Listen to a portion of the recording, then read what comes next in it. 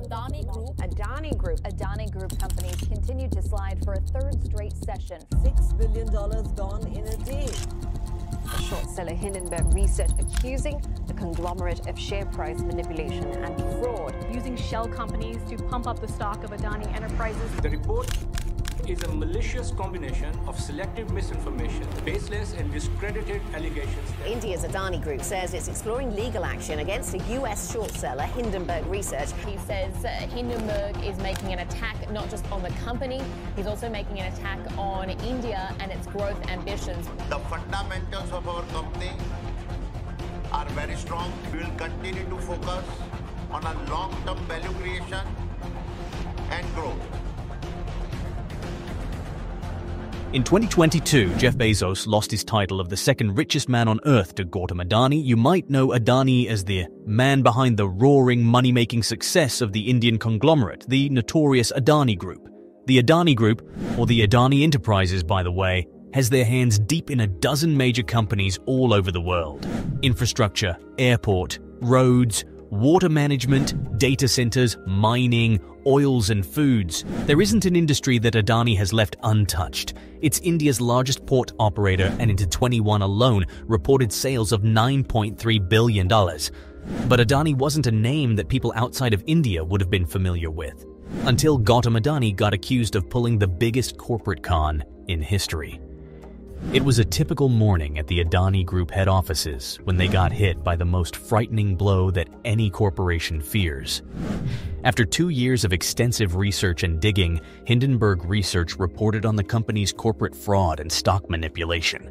That's one way to kickstart your day. Corporate fraud and stock market whistleblowers are common enemies of MNCs like Adani Group. But Hindenburg isn't your average small-town investigative venture.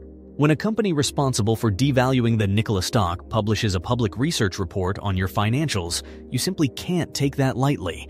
Plus, Hindenburg has a history. Not only it brought down Nikola's stock by 40%, but also convinced the SEC to open an inquiry on the company. The invincible CEO, Trevor Milton, had to resign, and the company is now dead.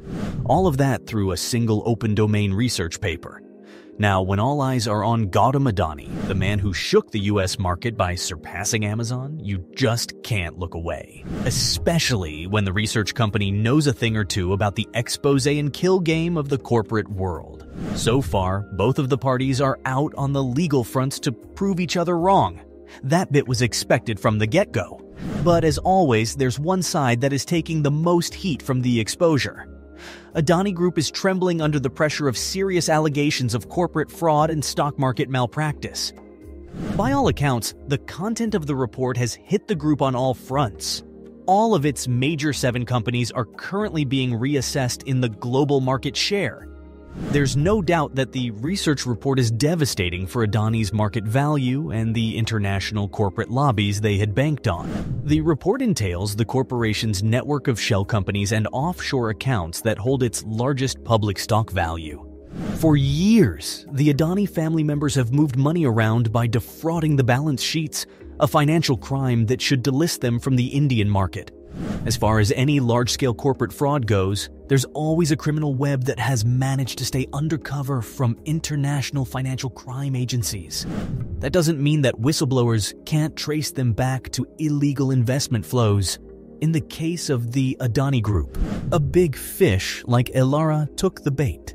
With the help of Elara, an offshore fund management company, the coveted Adani accountant was able to concentrate more than $3 billion for his employers. $3 billion.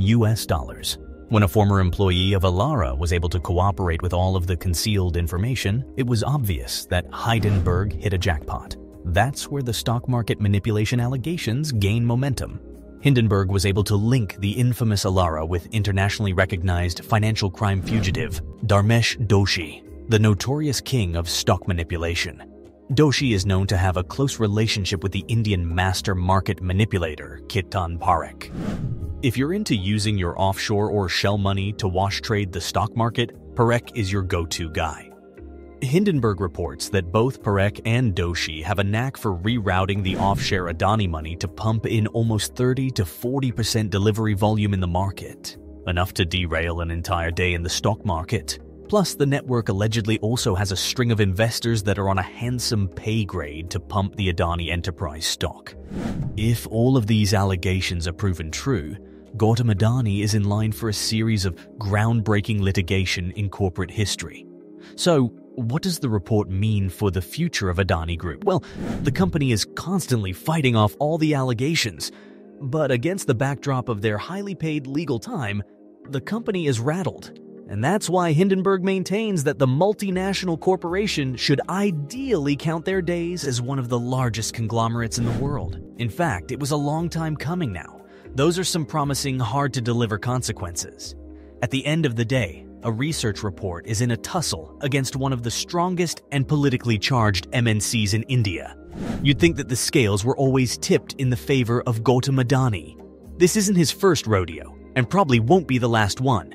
What Hindenburg was able to do must have taken the Adani lawyers by surprise. A lot of legitimacy and media attention around the report was able to spook the chief market regulator of India, enough to open a top-priority wide-scope investigation against the Adani Group. Securities and Exchange Board of India, or SEBI, isn't just sitting in the corner and waiting for Hindenburg to settle the legal score.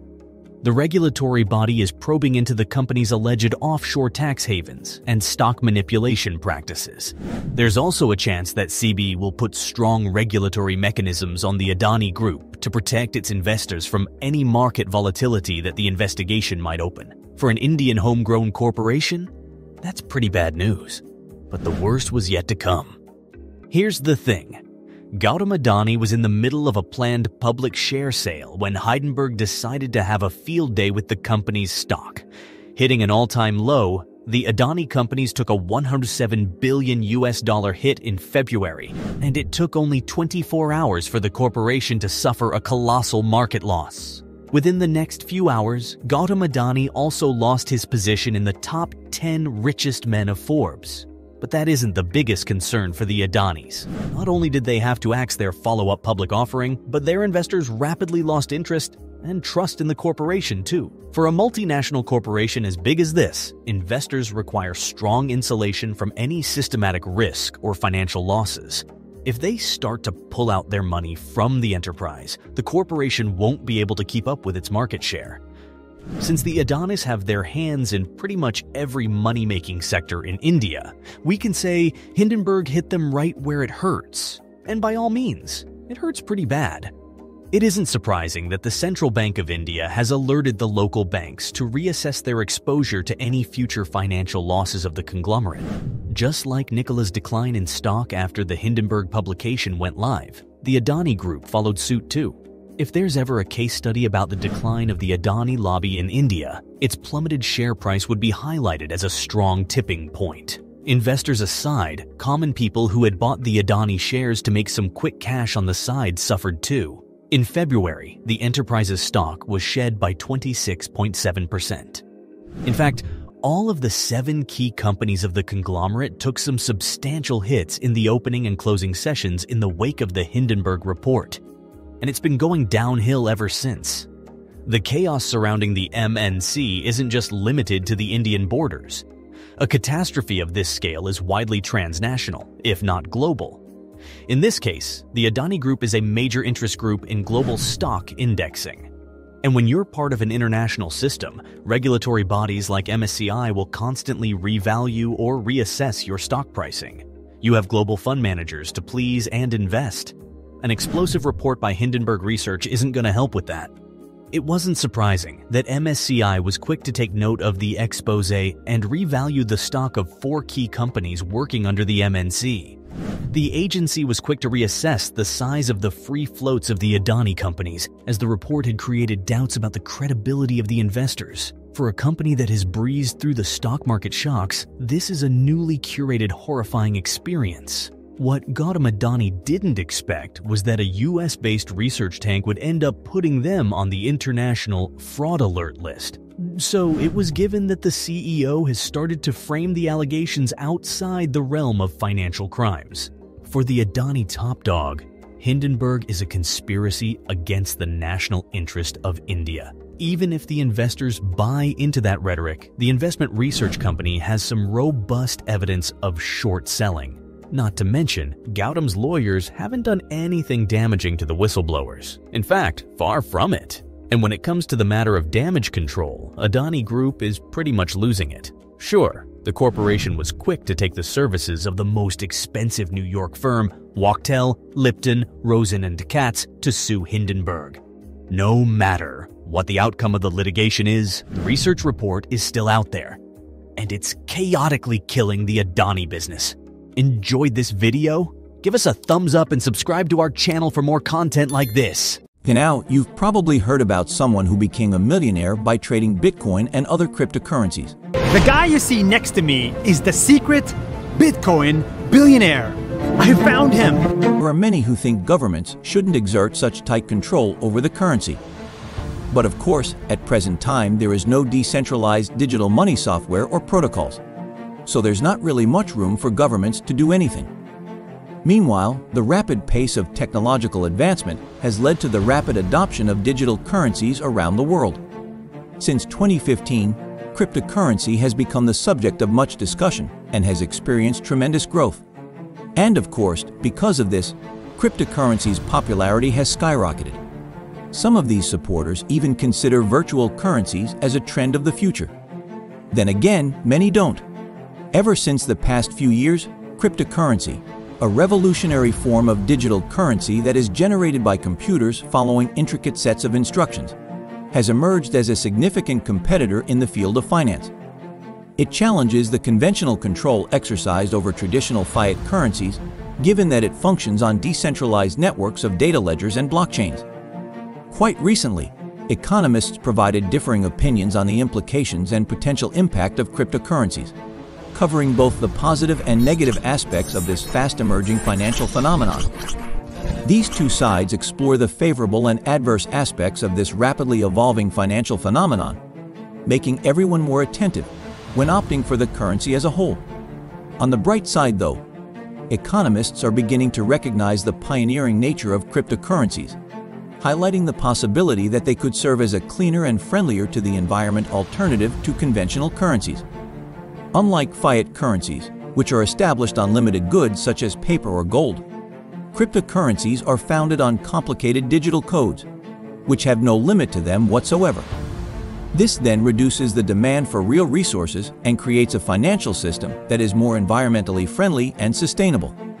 Additionally, economists stress the transparency and accessibility of cryptocurrency data, which enables professionals to predict and perhaps avoid economic catastrophes, providing greater stability and predictability than fiat currencies.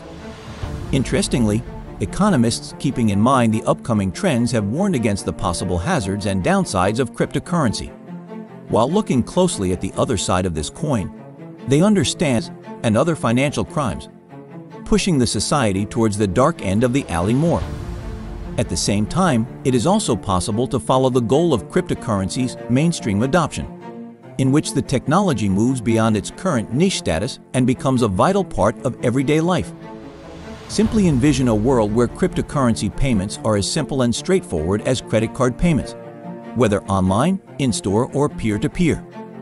Meanwhile, blockchain technology has several potential applications, including improved supply chain management, data security, and more, all of which can add to the brighter side of the cryptocurrency future. So in turn, such extensive incorporation has the potential to reimagine our interactions within the financial ecosystem and transform whole sectors, simply because we opted for cryptocurrencies as a whole. Beyond that, of course, naturally, an effective regulatory structure is required given the high level of risk involved. Now, there is much debate among governments on how to regulate cryptocurrency. They might create rules in the future that strike a good balance between encouraging new ideas and protecting consumers from harm. These policies may even pave the way for improved legitimacy and investor confidence in the market by addressing problems including fraud, money laundering, and tax evasion. As a result, both newbies and seasoned veterans of the crypto sector would benefit from a well-defined set of rules for navigating this dynamic landscape one. Imagine it's a new day and you've just woken up. You're in your new apartment, which you're only able to afford because of your amazing job at Google. That reminds you, in a few hours, you have to get to work. You've put years of work into getting a computer science degree and working up the skills to get this job. But you've made it, and life's finally good. But then you check your email, and you see those 4 words that bring everything crashing down around you. We're letting you go. This was the reality of over 150,000 people who have been laid off over the last 4 months from both tech giants like Amazon, Netflix, Google, and Twitter, as well as smaller tech startups and firms. So, what's going on? Has the tech bubble finally burst? Is having a tech degree no longer worth as much as it did 5 years ago? Most importantly, what do these changes mean for you? Let's get right into it. The statistics. We all heard about Elon Musk firing about half of the employees at Twitter as soon as he got hold of the company. Well, it turns out that wasn't a one-time thing, because pretty much every big tech company you can think of has been going the same. Before we get into the reason behind the companies deciding to reduce their workforces, we have to look at just how many people have been laid off. The biggest layoff was by Alphabet, Google's parent company, which announced on the 21st of January that it was letting go about 12,000 of its employees. That's a huge number and made up about 6% of its workforce. But the other tech giants were not going to be left behind. In November, Meta announced that it would be letting go of about 11,000 people, which made up 13% of the company. Similarly, Microsoft let go about 10,000 people in January, and Amazon has reduced its workforce by about 1,800 people since November. Layoffs happen, but not this rapidly, and with so many big companies carrying them out at the same time, it's led people to ask, what exactly is the reason behind all of this? Well, there's not just one thing, but let's get the most obvious stuff out of the way first. Overhiring.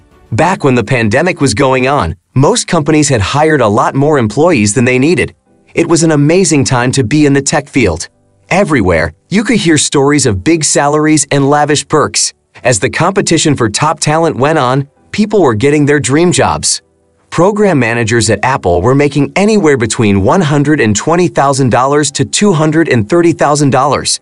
While mid-career software engineers at Google were making about $120,000 to just under $200,000 a year. But this level of growth just wasn't sustainable.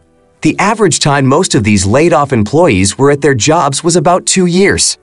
Basically, most of the people hired during the pandemic are being let go.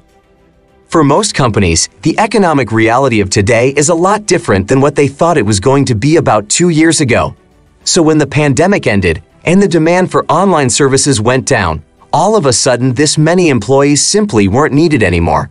CEOs have put out statements claiming hiring rates during the pandemic simply did not match up with the loss of demand for online services when the world opened up again. And who can blame them? If we look at the statistics, then their decision makes sense.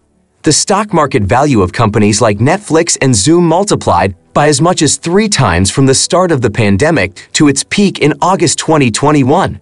By September 2022, it had fallen by about 80% for all of them.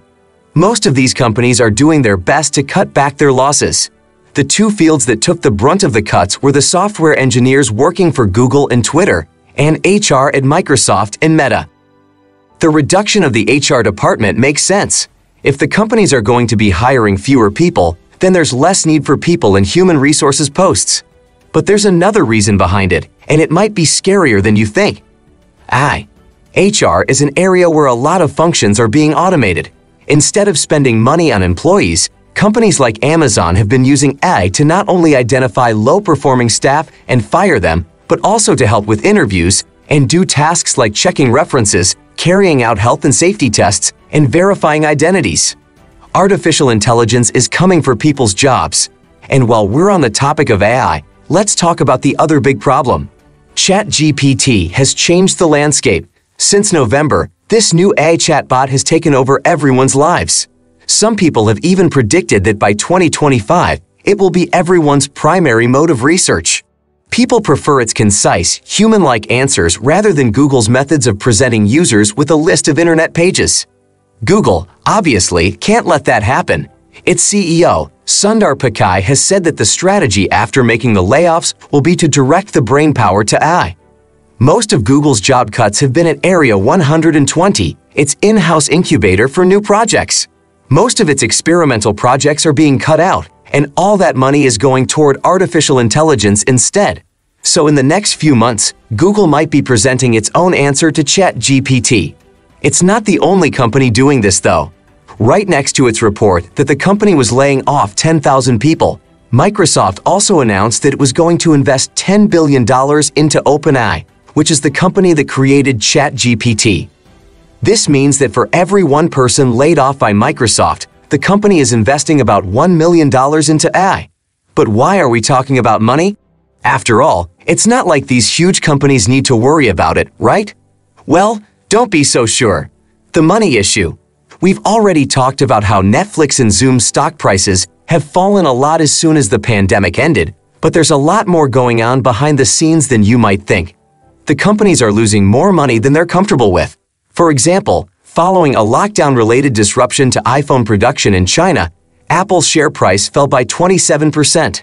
Similarly, Tesla has been facing issues in China, which is the source of 40% of its sales, and has been forced to lower the prices of Model 3 and Model Y. With the world expected to hit a recession, there's just not as much demand for the products anymore. Last year, Tesla reduced its workforce by a whopping 10%, and it's expected to do so again in the first quarter of this year. As for Meta and TikTok, they're facing a similar problem. Most of the revenue for these companies comes from ads. For Meta, ads made up 98% of the total profit in 2022.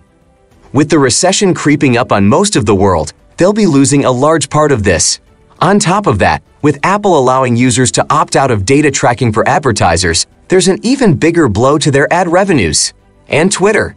Twitter has it the worst of all. Ever since Elon Musk bought the company, ad revenue has fallen by an absurd 40%.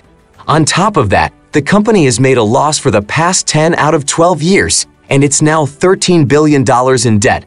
Long story short, there isn't just one reason why so many people are being let go. But what does this mean for them? Where will the employees go from here?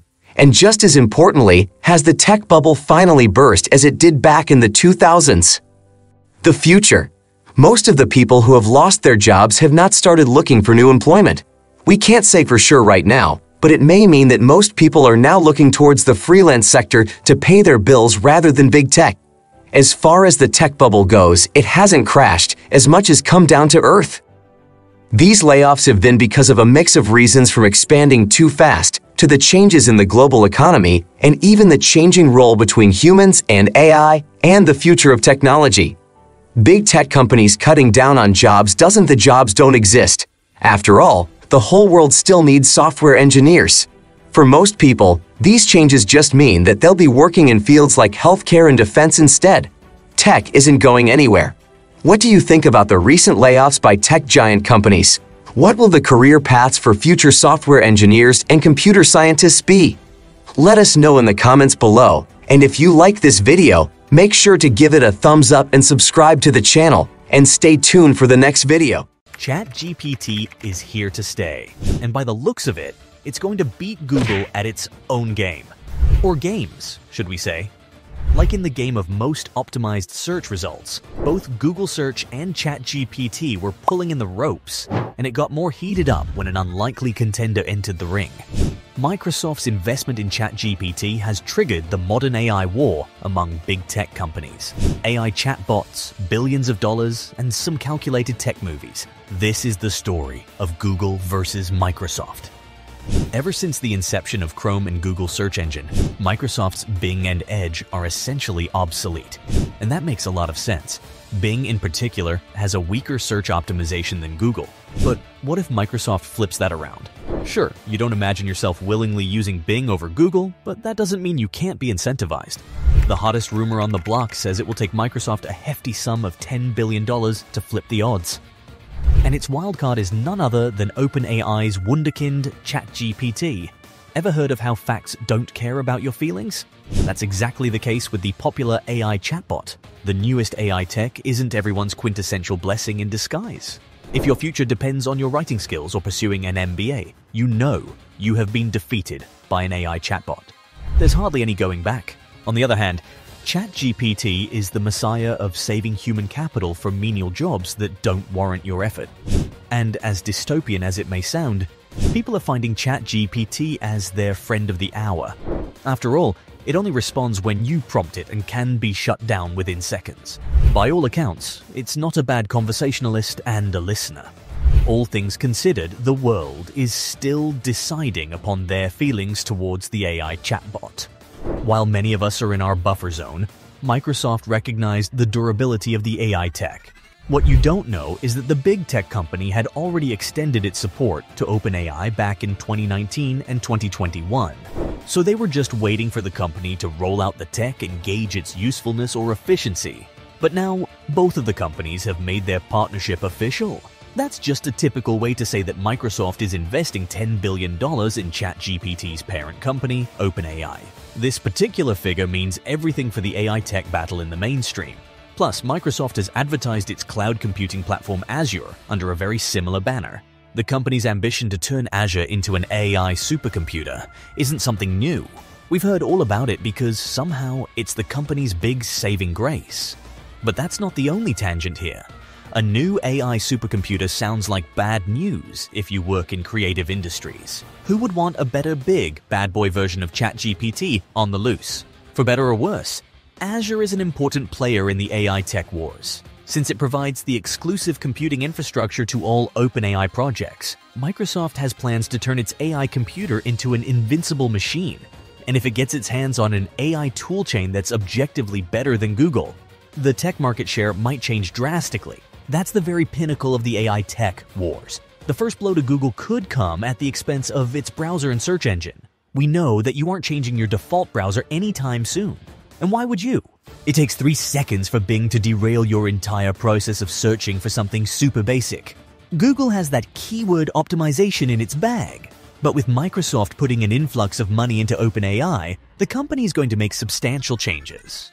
One of them is the plan to integrate both Edge and Bing with ChatGPT to yield high-precision search results. If this plan follows through, it can revolutionize the search engine space to no end. Yet the matters aren't just about search engines and web browsers. That's just the tip of the iceberg. Microsoft's investment in OpenAI has opened a new chapter of who gets to monopolize the user-friendly AI tech. For years, both Google and Amazon have had their fair share of trial and error in this space. With Google Assistant and Alexa, we got a glimpse of what AI looks like in our daily lives. But for Google, the time for trial and error is officially over. Not only do they have a chip on their shoulder with their recent AI snafu, but also Microsoft hasn't been this cutthroat with competition ever. We talk about Google's AI snafu in a bit. Let's lay out some important clarifications before we move on. Google's AI system hardly generates profits for Alphabet. Sure, it's there and owns 24% of the total population's market share in its avenue, but that's all it does. It boasts a weakly monetized market share that's also lesser than Alexa and Siri. Again, this isn't surprising. You can't expect Google Assistant to run an advertisement on the newest Nike when it's spitting instructions on life-saving CPR. That's one dilemma for all AI systems. How do you create space to run advertisements efficiently? Google hasn't cracked the code yet. From what we know, Microsoft is in the process of figuring out that big money-making question too. So far, it has run the ChatGPT premium model, but it's too early to comment if it's a big W or a weak shot in the dark. To be fair, Google wasn't exactly feeling bothered by its AI assistant not bringing any money to Alphabet. For them, it was a matter of making the AI tech space as anti-competitive as it gets. You know the typical make tech, monetize it later policy that works out for the company. ChatGPT derailed those plans pretty badly, and it was obvious that Alphabet is rattled.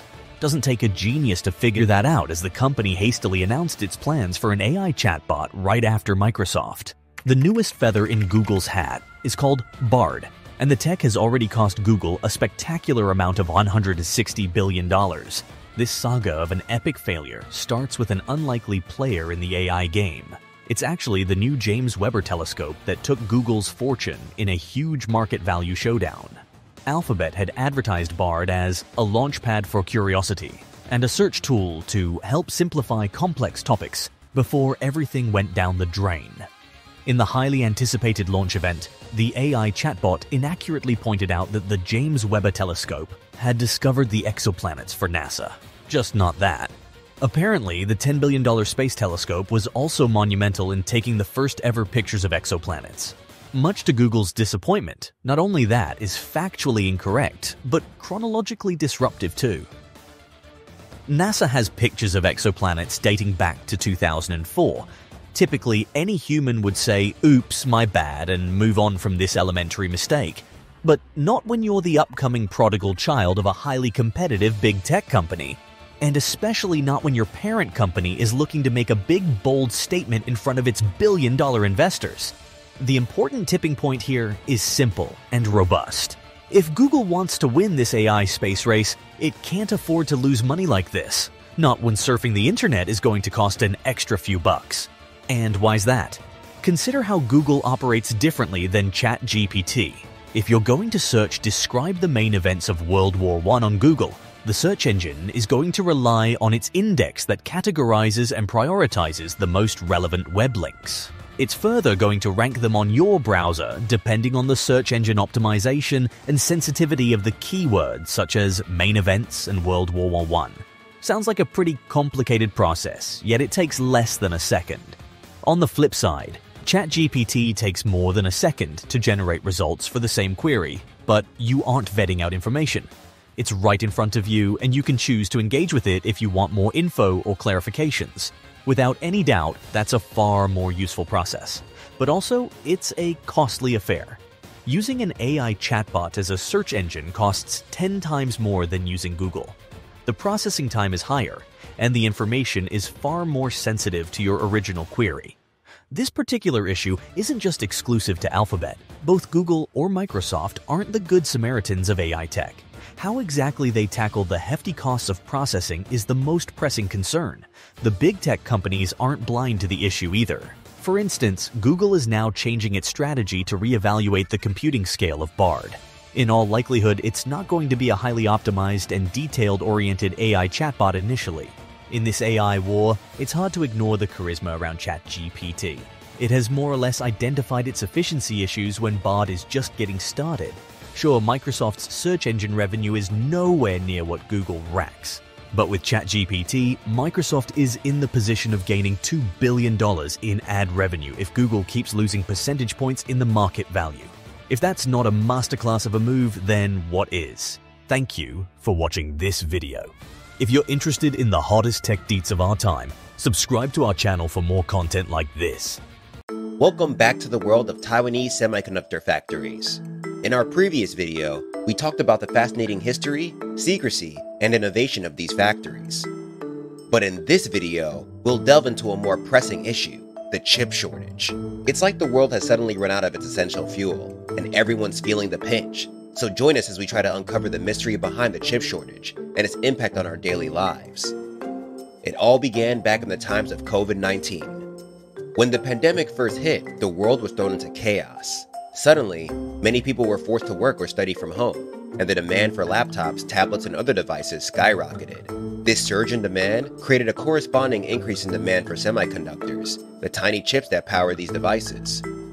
However, as the pandemic swept across the globe, many industries were forced to shut down or reduce production. This caused a ripple effect through the supply chain, with factories in Asia shutting down or reducing production, creating a shortage of semiconductors to meet the growing demand. Enter Taiwan Semiconductor Manufacturing Company, aka the TSMC, one of the biggest players in the semiconductor industry. TSMC produces chips for some of the world's largest tech companies, including Apple, Nvidia, and Qualcomm. But even TSMC found it difficult to keep up with the sudden surge in demand caused by the pandemic. As a result, TSMC and other semiconductor manufacturers were forced to prioritize their customers, which led to some companies receiving more chips than others. This, in turn, caused a ripple effect throughout the supply chain, with some industries being hit harder than others. But COVID-19 was not the only calamity that affected the world of semiconductors. Another major reason behind the shortage is the unexpected drought that hit Taiwan in 2021, a major player in the semiconductor industry. It has been the worst on record in the past 50 years, with severe consequences for both the environment and the economy. The lack of rainfall has caused water levels in reservoirs to drop to dangerously low levels, with many of its reservoirs at less than 20% capacity and some falling below 10%. This has led to water rationing, with households and businesses forced to cut back on usage. It's not just any drought. It has caused a water war between chip manufacturers and locals. Imagine chip factories having to compete with farmers for access to water. Who would have thought that the future of electronics would depend on a reliable water supply? TSMC, the world's largest contract chip maker, uses over 150,000 tons of water per day, which is about 80 standard swimming pools. That's a lot of water, and it's only for one company. Due to the drought, TSMC and other semiconductor manufacturers have been relying on water trucks to maintain production. It's estimated that TSMC has spent over NT $0.5 billion on water trucks, which exceeded their original budget planning. But it's not just about the shortage of microchips, it's also about climate change. Taiwan is at a high climate risk, and the research predicts that the exposure to water shortage in North Taiwan, which includes Taipei and Taoyuan, the most populated metropolitan area, will increase dramatically due to climate change. Climate model projections show that both typhoons and spring rainfall are likely to decrease with climate change, which means that the production of microchips may become even more challenging in the future. Despite the challenges, TSMC and other chip companies have been working to increase their process water recycling ratio. TSMC's water recycling ratio was around 87% between 2015 and 2019, but total water consumption still increased by 70%. This shows that there is a need for a more sustainable and efficient way of producing semiconductors. The consequences of the chip shortage are dire. Imagine going through your day without any access to technology. No phones, no laptops, no cars, no planes, no smart homes, no internet. Sounds like a nightmare, doesn't it? Well, the shortage of microchips in Taiwan could make that a reality. One of the industries hit hardest by the semiconductor shortage is the automotive industry. It's not just your computer or phone that depends on these little electronic wonders. It's your car too. Yes, you heard that right. Even a $50,000 car has hundreds of chips in it. And that number is set to grow to over 1,500 in the coming years, as vehicles become more autonomous. They rely on dozens of semiconductors to power everything from infotainment systems to safety features. As a result, many automakers have been forced to shut down production lines and delay the releases of new models. But it's not just the automotive industry that has been affected. Even ASML, the world's largest maker of lithography scanners used to make chips, has suffered from chip shortages. Imagine that. Even the guys who make the machines that make the chips can't get their hands on enough chips. The problem is not just limited to cars and lithography scanners. The market for semiconductor manufacturing tools is enormous and multifaceted. If TSMC cannot get the machines they need on time, their fab will stand idle. Ultimately, other suppliers of fab tools as well as TSMC's customers will suffer, so supply chain management will be even more crucial tomorrow than it is today. The snowballing demand for semiconductors will ultimately lead to an increase in their prices, which will affect the prices of actual goods too.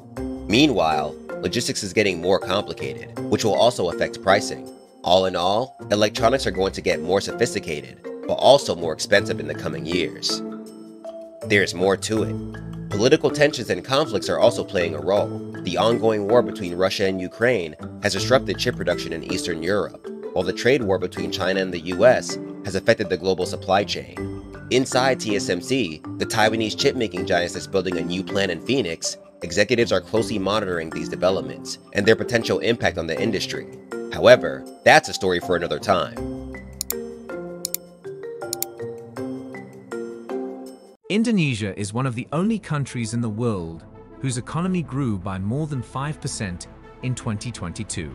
Indonesia has set a growth target of 5.3% next year as the economy continues to recover from the COVID-19 pandemic. I think the fourth most likely place for investment over the next several years amongst emerging markets. To the international front, global equities slipped slightly today but were still set for a weekly gain.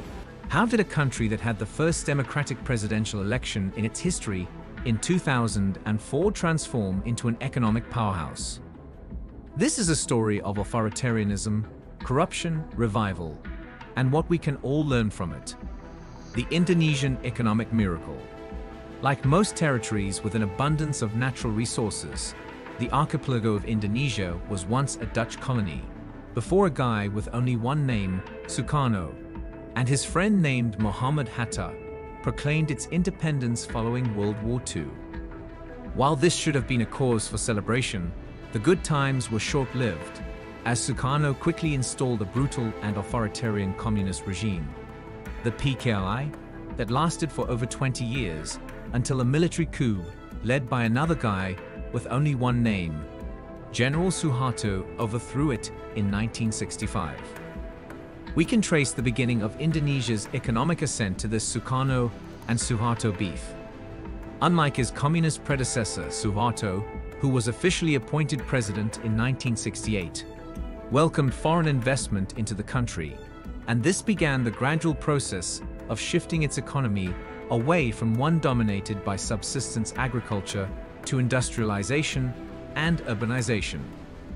Over the next 3 decades, GDP rose by an average rate of 7% per year, and the official poverty rate fell from 60% to 15% during this time period. Indonesia had arrived, until the Asian financial crisis hit the country hard in 1997.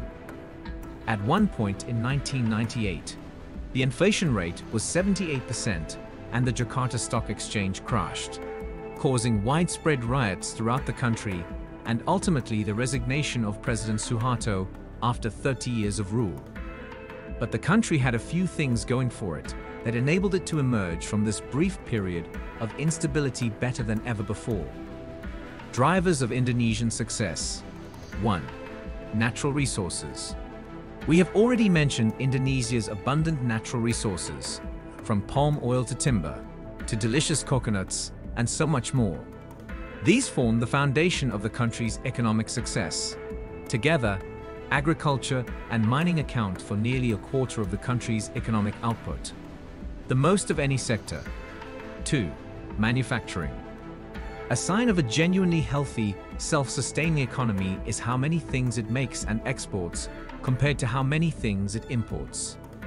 By this measure, Indonesia's trade surplus, the amount by which exports exceed imports, hit a fresh record last year of more than $50 billion on the back of high commodity prices.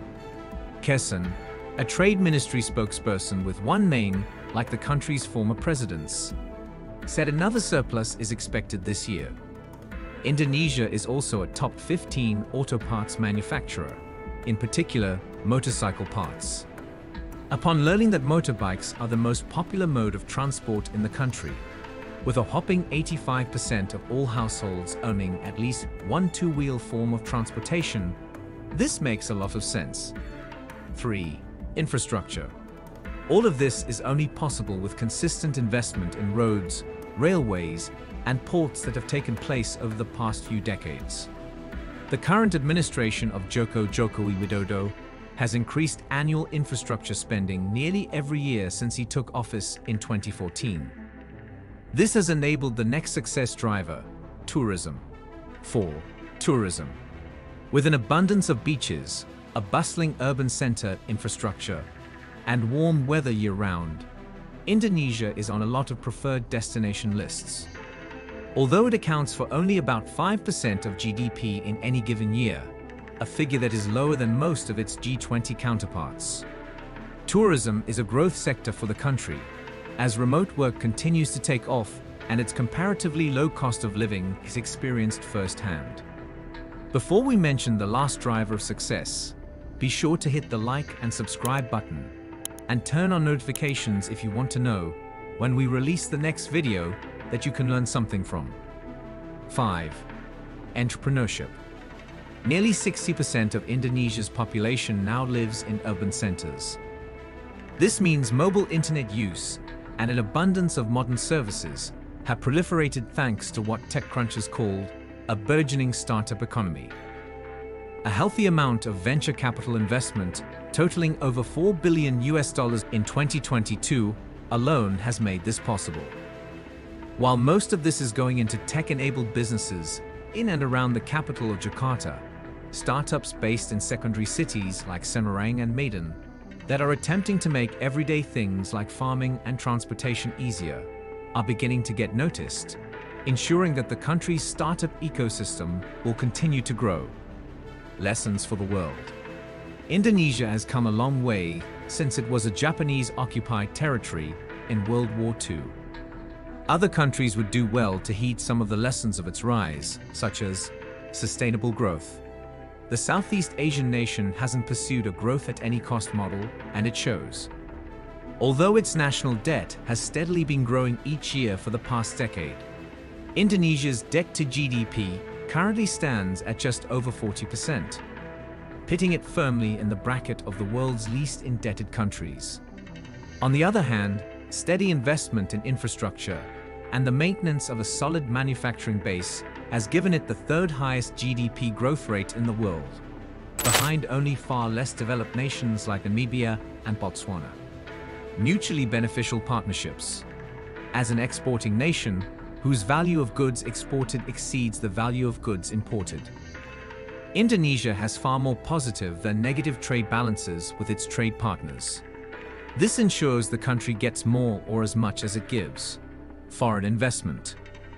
Indonesia has been open for investments since the 70s under the presidency of Suharto, but by consistently investing in itself and building up its economy since that time, it has become infinitely more attractive to investors over the last 10 to 20 years. Today, it takes in more than $40 billion in foreign direct investment annually. Just like a business that has gradually built up a brand name for itself over a long period of time, and now regularly receives investment proposals that it can turn down if it doesn't like the terms. The country has become a household name, and everyone loves a winner. Indonesia is a winner on the world stage. Boris Johnson's future looks bleak. But I don't think it's even just... Then we can think that... What would you look for through today's... dominates at the end of the day. Get ready to delve into the looming economic crisis that threatens the world. Many economists are predicting widespread economic collapse, and the rising rates of inflation are certainly not helping. Join us as we find out how this might be the biggest economic collapse. First, let us look at the state of the global economy. At the World Economic Forum in Davos, economists painted a grim picture, with a staggering 2/3 of them predicting a global economic downturn in 2023. The World Bank echoes this sentiment and warns that we're standing on the brink of an economic crisis. But wait, there's a glimmer of hope. The International Monetary Fund, or the IMF, offered a more positive perspective, suggesting that we may dodge a recession after all. However, the IMF did issue a cautionary note for the United Kingdom, predicting that their economy will shrink. And for the United States, the IMF indicated that it has only a narrow path to avoid the same fate. But what is pushing us towards economic doomsday? The IMF, the World Bank, and a horde of experts all have their eyes on a single factor that could send us all crashing into a recession: the drastic interest rate hikes imposed by central banks in a desperate attempt to tame the surging inflation. Central banks have the primary role of achieving price stability by controlling the amount of money and credit available in the economy through the interest rate. During the COVID-19 pandemic, they lowered interest rates to encourage borrowing and stimulate economic activity. This move was meant to act like an adrenaline shot. But as economies reopened and spending increased, inflation rates rose to unprecedented levels. To prevent a catastrophic economic collapse, central banks tightened their monetary policy and raised interest rates to slow down borrowing and control inflation. And now the interest rates have gone through the roof. In early 2022, the US Federal Reserve and the European Central Bank hit the brakes on the economy by raising interest rates. Since then, the US Fed has jacked up rates by a whopping 4.5 percentage points, with the most recent hike on February 1, 2023. Meanwhile, the European Central Bank has hiked rates by 2.5 percentage points. But these hikes pale in comparison to Brazil's sharp increase of 11.75 percentage points since March 2021 and Sri Lanka's rise of 10 percentage points. Why the sudden change in interest rates, you ask? Well, central banks are trying to control inflation by reducing consumer demand. The idea is that if people hold off on making big purchases like a new car or a vacation, the prices of these goods and services won't rise as quickly. However, this approach is like using a sledgehammer to crack a nut. It ends up affecting everyone by increasing the cost of money for both households and businesses. Despite the bluntness of this monetary policy tool, it does appear to be working in some countries. In the US, for example, inflation has come down significantly from a 4-decade high of 9.1% in June 2022 to 6.5% in December. But the story doesn't end there and certainly does not get better. Interest rate hikes have ominous consequences for the economy. As the cost of borrowing goes up, companies are forced to put the brakes on investments and reduce their workforce. The workers that drive the economy are left with no choice but to swallow this bitter pill. As prices continue to rise, people demand better wages. Higher wages are a positive sign for individuals, but it creates a ripple effect that feeds into expenses for companies. To compensate for the increased cost of production, firms increase prices, which then spirals into a negative feedback loop that's enough to put Sharknado to shame. Central banks around the world are fighting tooth and nail to break this spiral and keep the economy afloat. But fear not, Europe has found a way to tackle inflation without tipping the scales into recession. It's a tricky game of balancing the scales, managing inflation without sacrificing economic growth. It may be a painful exercise, but it's essential to avoid a catastrophic economic collapse. But all hope is not lost. Central banks have more tools up their sleeves than even Inspector Gadget to tackle inflation and soften the economic blow. They can use a range of tactics, from adjusting interest rates to managing the money supply and implementing fiscal policy measures like taxation and government spending. But finding the right balance is like trying to wield the Infinity Stones. It requires a delicate touch and a great deal of finesse. The 2023 recession is already bearing an uncomfortable resemblance to the 1981 aid to inflation crisis, which sent shivers down the spines of investors worldwide. But unlike the 2008 recession, which was caused by the housing market collapse this time around, inflation is the culprit. But don't panic just yet. The road ahead may be bumpy, but with effective policy measures, smart investments, and a bit of luck, we can weather this storm and emerge stronger than ever. Just take a casual walk down any major city in America, and you will find yourself admiring the many luxury cars racing up and down the freeway. Makes you want to buy one for yourself, doesn't it? That is exactly what banks and dealerships exploit, resulting in debt worth millions. Basic economics teaches us the concept of needs and wants. Still, many people struggle to grasp this concept and indulge themselves in loans just to fulfill their wants. And while it does give you short-term happiness, in the long run, the resultant debt really hurts you. Speaking of which, in this video, we will discuss how the American car debt is exploding higher. Without further ado, let us begin. Current issues and problems. The American car debt issue is not something that suddenly sprung up and became a national issue. It has been on the rise in the United States for the better part of 2 decades. Before we understand how it has impacted America as an economy, let us look at some statistics. According to the Federal Reserve Bank of New York, Americans owe an astounding $1.4 trillion as car debt. Now that is huge, considering it amounts to nearly 10% of total consumer debt. In fact, auto debt surpassed credit card debt way back in 2011.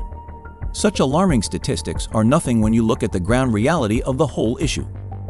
Did you know that large numbers of people are 60 days or more behind on their auto loan payments? And many are also dealing with negative equity. But that is just the start of the many problems associated with American car debt. Like, for example, we have a rise in the popularity of 90-month auto loans. These are schemes that, due to the length of the loan taken, attract people as it will, on paper, result in a low monthly payment. But when you look at the bigger picture, savings may be eclipsed by the huge interest costs. This practice has serious repercussions, as it may reduce borrowers' liquidity and cause them financial hardship. Moreover, this issue has also worsened due to the increasing number of subprime borrowers who are able to secure auto loans. Since these borrowers are not ideally placed to pay off these loans, it results in even more debt. And if that was not enough, did you know that due to the shortage of vehicles caused by the pandemic, dealerships are increasing their markups significantly. As a result, purchasers can no longer afford cars at their previous price points, and many are opting for longer loan terms and larger monthly payments. This further increases the interest that needs to be paid, further increasing car debt. Effect on consumers. We have talked in depth about the various reasons that have led to the increasing car debt. Now let us talk about its implications for the main party affected, the consumers. As you can imagine, consumers have to deal with a lot of issues as a result of car debts. Like, for example, when they cannot pay off their monthly charges, their credit scores take a hit, making it harder for them to get new lines of credit or better interest rates on existing loans. But that is not all. The stress that comes with these payments can be quite exhausting.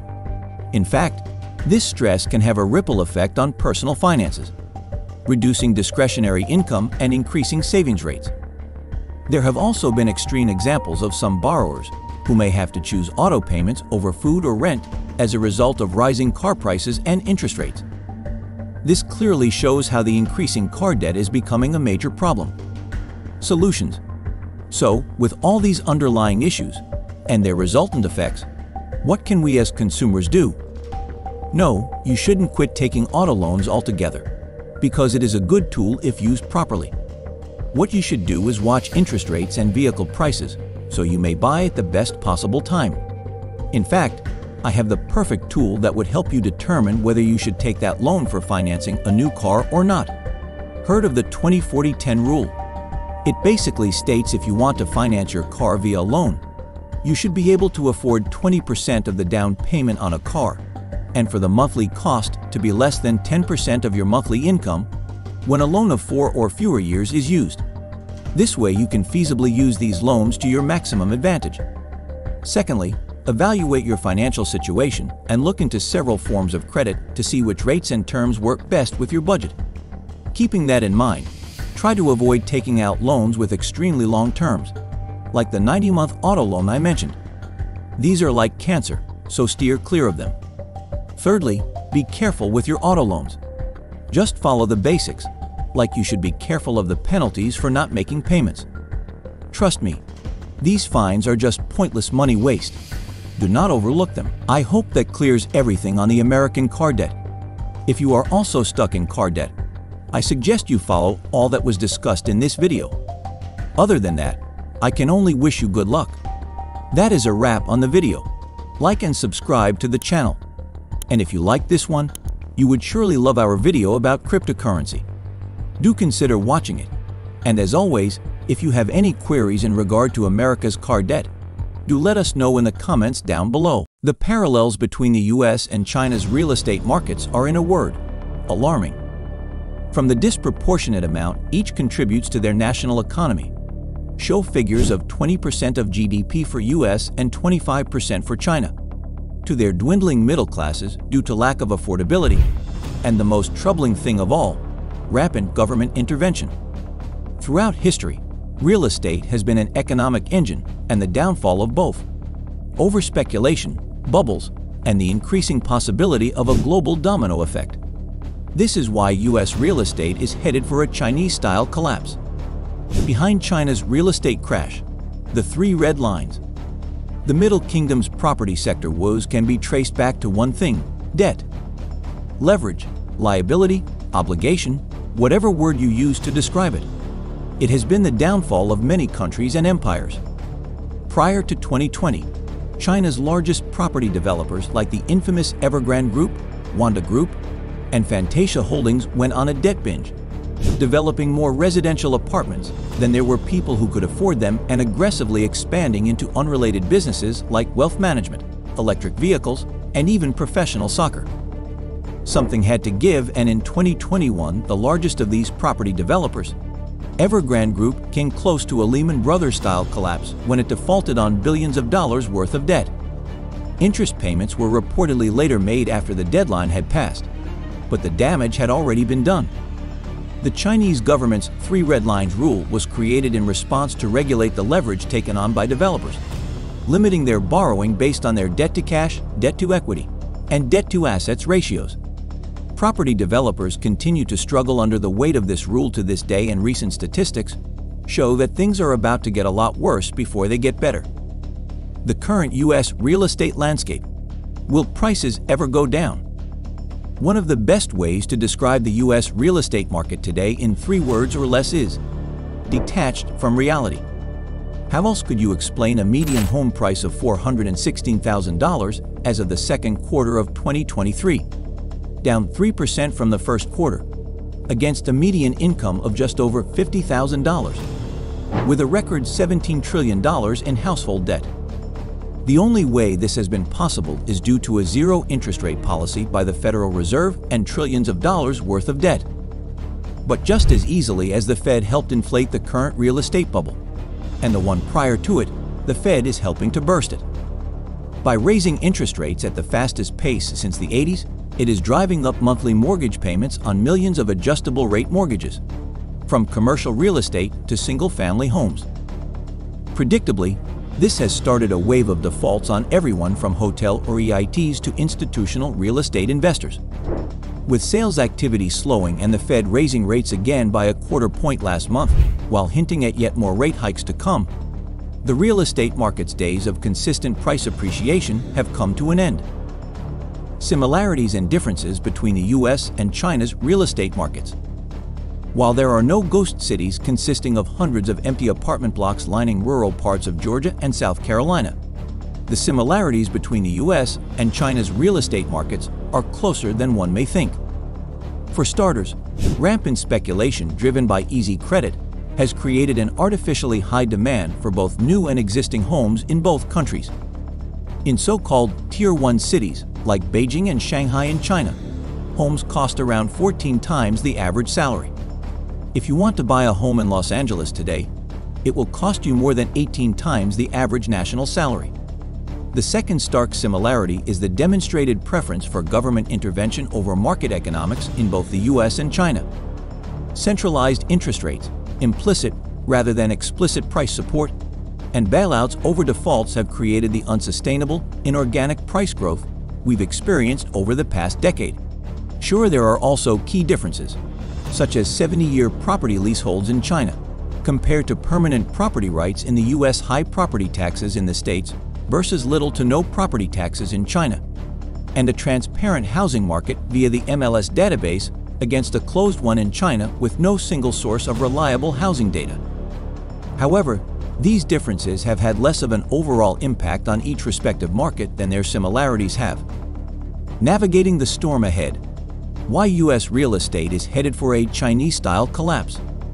After the longest property bull market in U.S. history with consistent price appreciation since 2012, home values finally started declining at the end of 2022, according to the Sant Case-Shiller Home Price Index. The current cycle of over-indebtedness, combined with steadily higher interest rates, will tip the market over if it is not reversed. There are also some other potential catalysts lurking around the corner. Hello, commercial real estate. By definition, a bubble has 3 stages. Price growth driven by speculation. Credit expansion. Popping of the bubble. Having gone through the first 2 for the past decade plus, we are now entering the third and final stage. Hold on to your iPhones. It could be a bumpy ride. There's no question that the Fed will step in and intervene just like their People's Bank of China counterpart, attempting to prop up prices like in 2009. Only this time it likely won't succeed. After revving up the money printer to the tune of more than $10 trillion in 2020, 80% of all dollars ever in existence. It may be out of paper bullets to save the market this time around, meaning there may be no bottom to how low it can and will go.